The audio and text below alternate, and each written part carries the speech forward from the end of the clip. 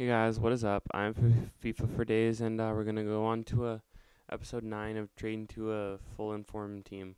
I'm gonna call. I can rename it to. I was gonna rename it to Trading to Informity or something like that.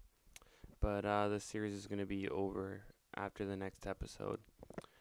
So that I actually had enough coins after the end of this episode. So um, if you'll see in the next episode that I'm just gonna put that up there, and I'm just gonna have like the finale, me putting all the shit into the team, and then I'm gonna have after that I'll probably put out a squad review. The last episode's probably gonna be out on Wednesday because I still have to buy 3 more players, and they're gonna be cheaper because they're all 3 of them are in the team of the season right now.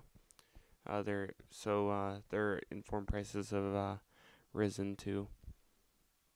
I need 2 informs and 1 regular inform, or 1 team of the season. It's going to be a team of the season defender. So, basically, I'm going to put out a squad builder after this, and if you guys, you wouldn't have known, but if this is being uploaded on Friday, it's my birthday today. So if you guys could maybe like drop a like on it, maybe ask couple people to share it to somebody.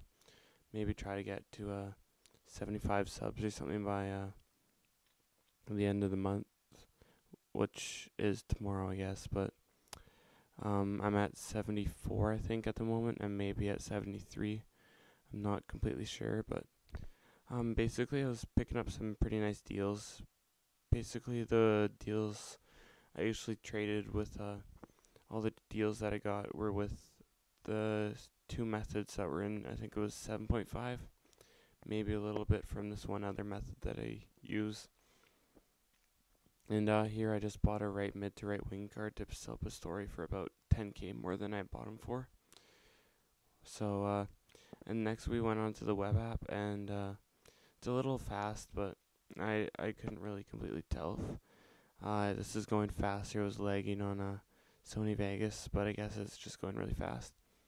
It was just easier because I had to search up the players. At the bottom, I had like a notepad that would always shut down as soon as I clicked on the players. So, I got a Casano here, Hamshik, Sirigu, and what I decided to do is transfer over my coins from the trading series to like 100k, which is the team of season packs, and transfer that over here. I don't think that's cheating because I did trade all that money, and I gave myself about 5k at the start of that one, and that pretty much takes over all the tax. So I don't really think that's cheating at all. I just had a little extra money that and then when those packs come out, I'm just gonna open it with like the money I sell from the team that I'm making afterwards. So it's pretty much.